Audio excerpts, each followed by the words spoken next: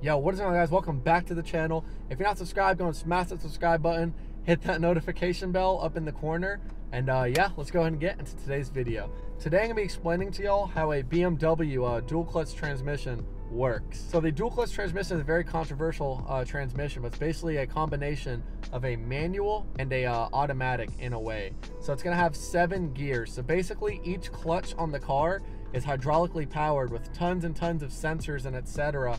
that relay information to the car.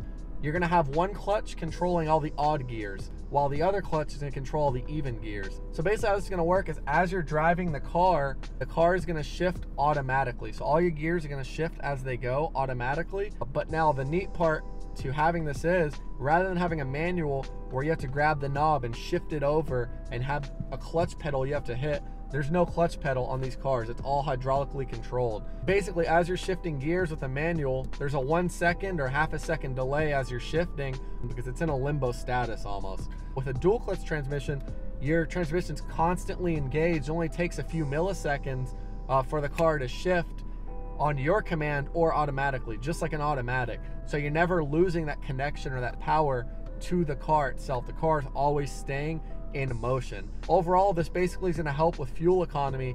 Cars with dual clutch transmissions tend to be about 10% more fuel efficient, and also you feel way more connected to the car itself and you get a better power output. So that's basically how it works overall. I'll go ahead and leave a link up above and down below for a video showing y'all how to actually drive the dual clutch transmission. But as you can see, when we're in park is actually drive in itself, because I have the parking brake engaged. As soon as I punch this over to drive, the car is going to be good to go and you can start driving. And to turn the car off, if you're going to kick it back into drive, use the parking brake and then just turn the car off. So you're really just going to turn it off just how it is.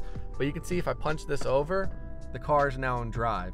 If I keep it exactly how it is and turn off the car is now in park. So drive is park. The only key is that you use your parking brake.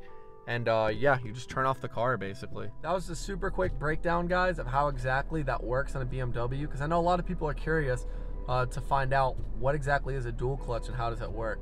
If you found this video helpful, go and smash that thumbs up. Comment down below if you have any questions at all. And as always, if you're not subscribed, go and smash that subscribe button. We'll catch y'all in the next video. Peace out, guys.